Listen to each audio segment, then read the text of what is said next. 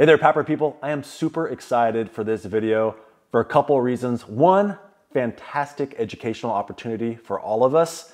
And two, I do a lot of product reviews and reviews of stuff, and I almost always come across very negative because there's a lot of scams in the industry. I feel very protective of you guys. I like to expose scams and garbage products. So I finally have something here that I think I'm gonna be positive on overall. So for that, I'm excited. Hey, don't hate me for being negative on other scammy items. Hate the scammy items and those who bring those to you. So today we have something here called Remede. It's a remedy system for the treatment of central sleep apnea specifically. If you have obstructive sleep apnea, you can watch or not. This isn't gonna be for you, but it will have some educational things that you might be interested in. And I say this because I come across these all the time when I'm doing consultations with people. So let's take a look at this. Remede. This is probably the most honest website I've ever seen in my life. I love it. It actually brings me hope and joy.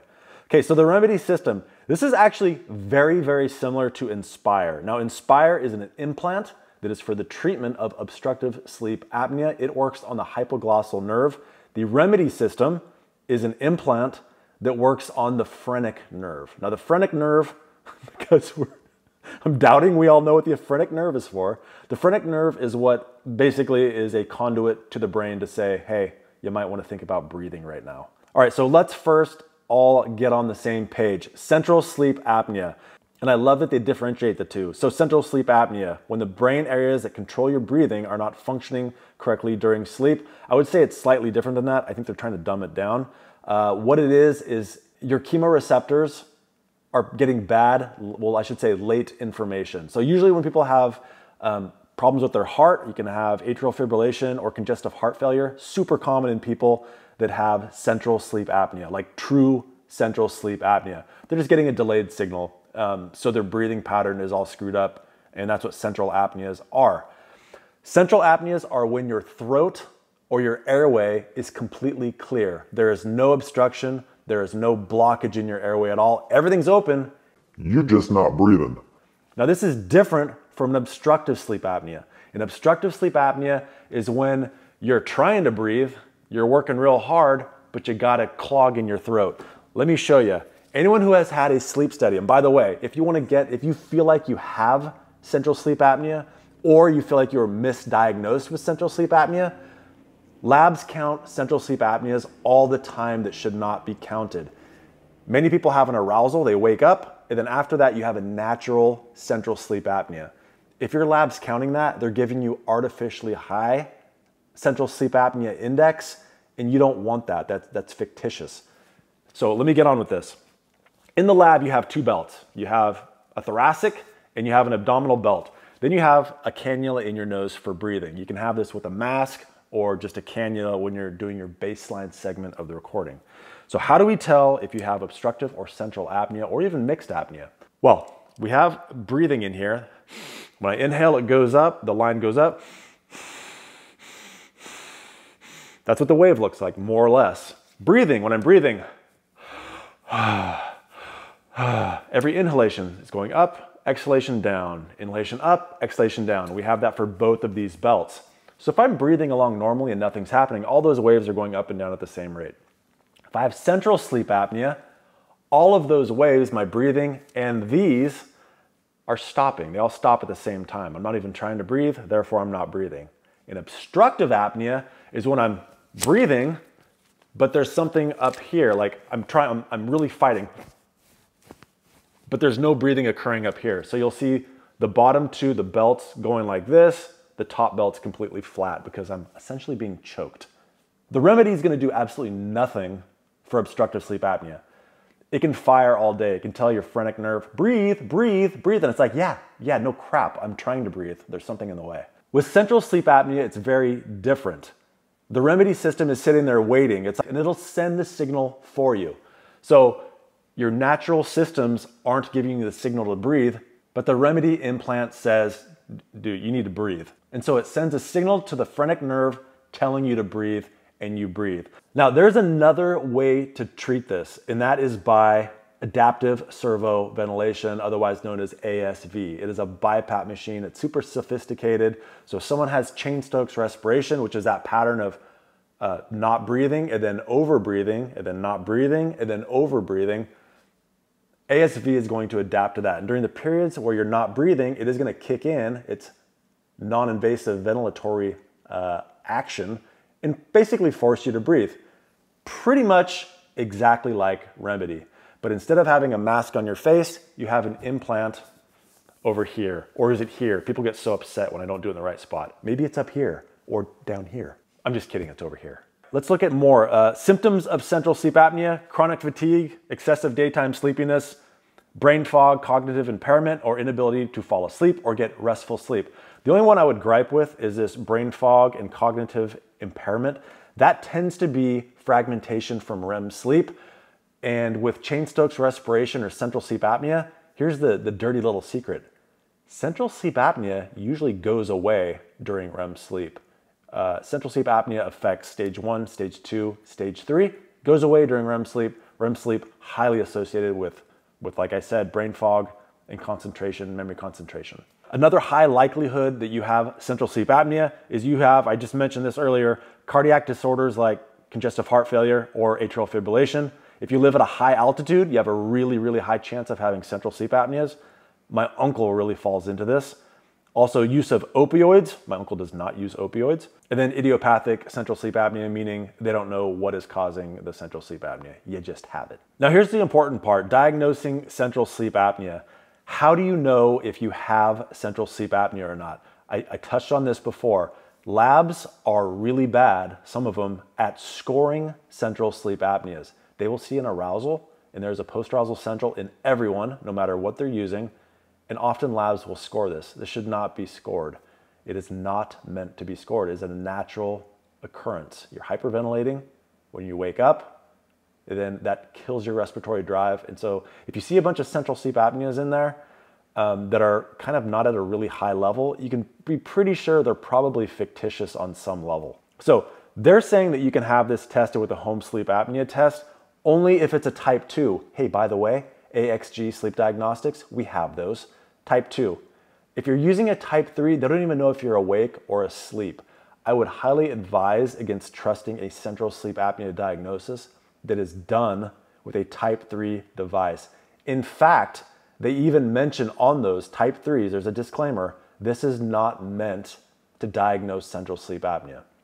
You need to either have an in-lab study or a type 2 study. Again, axgsleepdiagnostics.com, that is my website. We do, in fact, test central sleep apneas. We score them appropriately.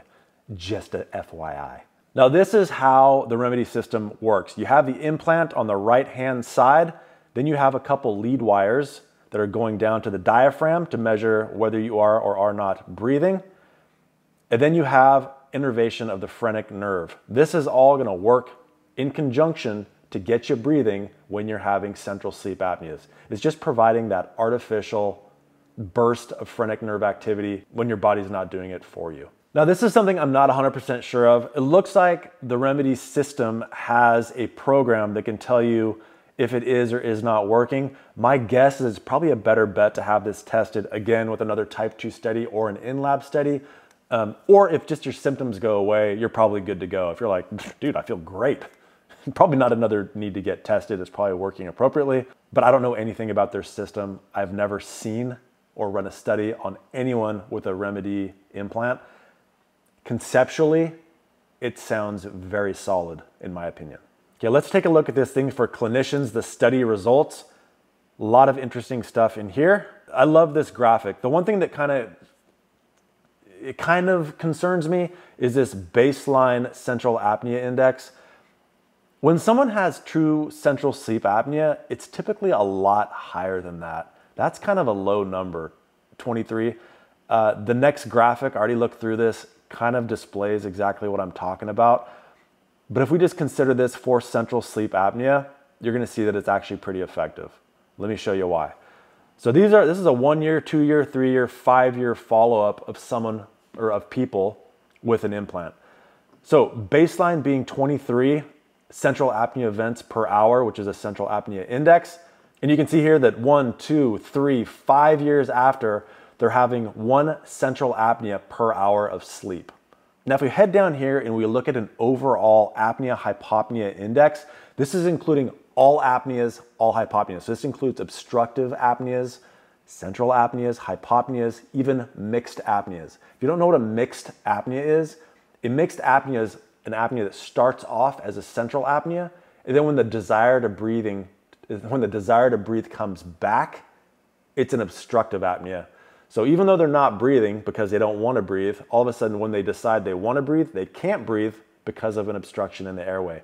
A lot of doctors will say, will confuse the two, mixed apneas and complex sleep apnea. Complex sleep apnea is when you have central sleep apnea and obstructive sleep apnea. That's not mixed apnea. Mixed apnea is an actual type of an event. Okay, so back to this, apnea-hypopnea index. You can see their baseline, we still have that same 23, but they also had 12 hypopneas. Then they had 2 obstructive apneas, and they had 1 mixed apnea. Now see, this is why they're the smartest. This is why these guys are good. Everything they're doing here is appropriate. Now this is something that I just mentioned. If they're having 9 hypopneas, that's an obstructive event. 3 obstructive apneas, obviously an obstructive event. So they're actually counting those. So you can see here that if you have an obstructive component to your sleep disordered breathing, look at this, it essentially does absolutely nothing for obstructive events. Yeah, sure, there's a slight decrease, but they're still plugging along. Right here, actually, obstructive apneas get worse. I think these are all within the realm of statistically insignificant increases, in my opinion. I know you're gonna get statistics goobers that jump all over that. But basically, it's not really doing all that much. It's not changing all that much. Hypopneas, not really changing all that much. They're still having 9 per hour of sleep, 8 per hour of sleep, 5 per hour of sleep, 7 per hour of sleep. You know, we have like, basically, look, we have 12 events, including those, 10 events, 10 events, 10 events. All pretty much the same as far as obstructive apneas. But then we have the central apneas. So it doesn't do dick for obstructive apneas, but it does help for central apneas. And they're very honest about this in this graphic. I have no complaints. Now here is one more reason why the folks at Remede are smart, and I appreciate this. This has nothing to do with anything other than my own personal gripe. They're calling REM sleep on its own, and they are referring to deep sleep as stages N2 and N3, and light sleep as N1.